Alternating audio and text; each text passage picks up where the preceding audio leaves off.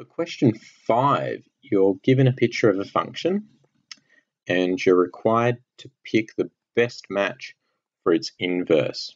Just remember, there are lots of ways to go about multiple choice. I mean, I know of one student who actually sketched something that looked like this in their CAS calculator and then found the inverse. I'm going to show you the way that I went about it. I decided to split the curve into 2 pictures. So I'll show you what that looks like.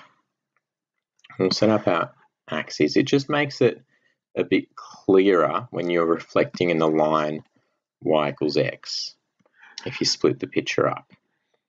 So we've got our 2 sets of axes. Now, for the first bit, we have this kind of, could be a square root graph sort of thing coming out over here. I'll redraw that. And we need to reflect in a line y equals x. So that line looks something like this. So you need to imagine this line as a mirror. Imagining this line as a mirror, the inverse to this curve is going to look something like this. It's going to be like it's going to reflect like that. If you're stuck with drawing that, a good way to think about it is to assign made up points. So imagine, like, I don't know, that could be -5, 1. Well, the inverse flips x and y.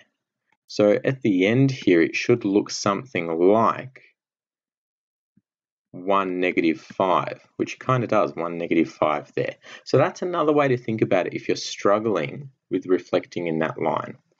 So that's how that part gets reflected. Let's draw the line y equals x here. And we want to reflect this straight line here. Well, you should know what that looks like. That's going to reflect like that. So our final curve is going to have this piece here and this piece here. So we need to select a curve that matches those 2 green pictures put together.